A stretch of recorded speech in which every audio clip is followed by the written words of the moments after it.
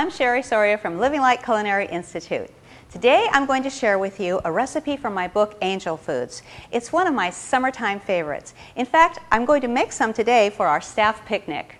It's called Mexican corn and avocado salad. This is just bright and beautiful and so fresh. Here we have some corn that I took off of the cob just using a knife. And you know, you could use frozen corn if you wanted to. I'm also using some fresh bell peppers that are diced and seeded, and some cherry tomatoes. You could also use any kind of Roma tomatoes as long as they're diced. That would be fine. I'm going to add some cilantro, and if you can't take cilantro, and some people can't, you could certainly use any kind of leafy green. Even chopped up romaine lettuce would be just fine. And here I'm going to be adding some avocado, but I'm going to hold off on that until I toss everything together. That's going to be the last thing that I put in. So I'm going to toss that together a little bit first, and then I'm going to add some of my flavor enhancers. And here they are. A little bit of olive oil, just a tablespoon. Also a teaspoon, or half a teaspoon, depends on what your tastes are for salt. This is Himalayan crystal salt. A little bit of lime juice, or you could use lemon juice if you couldn't find lime juice. I'm adding some jalapeno pepper, and it's red and ripe, which is so nice to have in the summertime. But you could leave that out if your palate doesn't allow you to eat chili peppers. And I'm going to add a little bit of garlic as well. And I like garlic, so I'm going to add a whole clove. A clove of garlic is about half a teaspoon when it's pureed using the microplaner like this. Little tap takes care of that.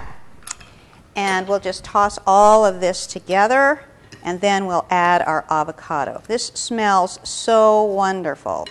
And as I said, you can vary this in many different ways. You can add different vegetables depending on what you like.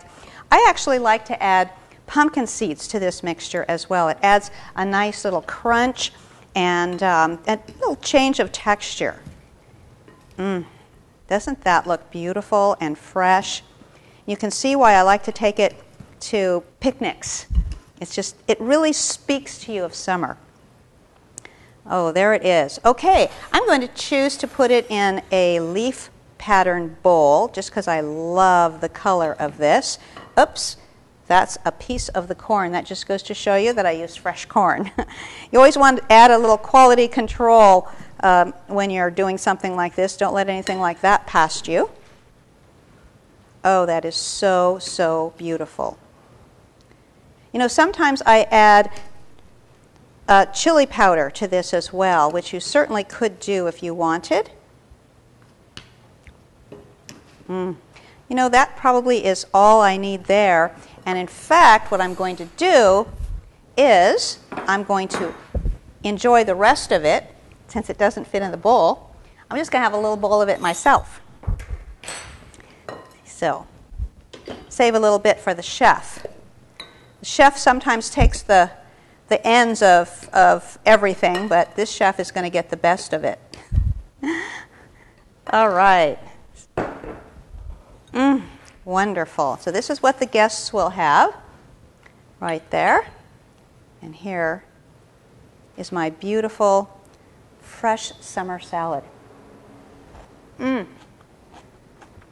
That is so good.